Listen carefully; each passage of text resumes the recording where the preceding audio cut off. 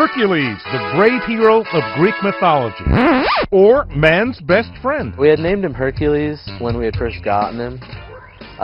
The reason for that was his overall size and what he'd already been through. Hercules was saved from the county pound by Lee and Elizabeth Littler, dog lovers who feared that he would be put down if he wasn't adopted soon. When I saw Hercules for the first time, I fell in love with him. My initial thought was get him back up to health, let's find him a good home, anything to keep him from being euthanized. He's 75% underweight and he looked awfully beat up. But just a few short hours after the Littlers rescued him, it was Hercules who was doing the rescuing after someone broke into the Littlers' home. I opened the inside door, and he started growling. It was really unusual because he hadn't barked, growled, or made much of any noises up until that point.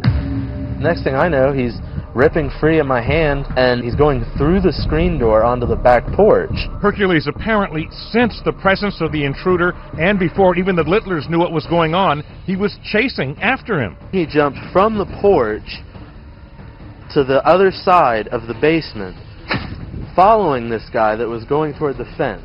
When he got to the fence, Hercules had grabbed him by his ankle, trying to pull him off of the fence back into the yard. One more good pull, and the guy was just gone. The intruder managed to escape, but the Littlers fear what would have happened had Hercules not been there. As for Hercules, he certainly earned his rewards. A nice bone, a spot on the bed, and I think he definitely has a permanent home. To have adopted a dog 6 hours previous to the incident and to have him already defending you with that much resolve, it's amazing.